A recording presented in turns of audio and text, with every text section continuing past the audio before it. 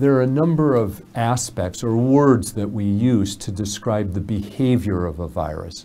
One is infectivity or transmissibility. That's the ability of an infected person, let's say I was infected, what's the opportunity or the risk that I could spread that to you, an unimmunized and uninfected person.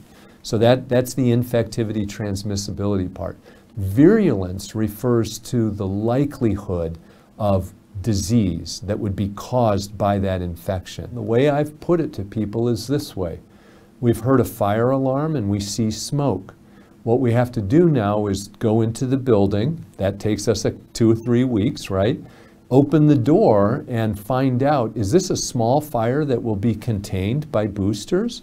Or is this a raging, about to be out of control fire? It could be either and anything in between those possibilities at this point. I will tell you the secret to protecting yourself from Omicron, and it's really pretty easy, and it's the advice we have consistently given here at Mayo Clinic and true at any medical center. Wear a mask when you're indoors, be immunized, and be boosted.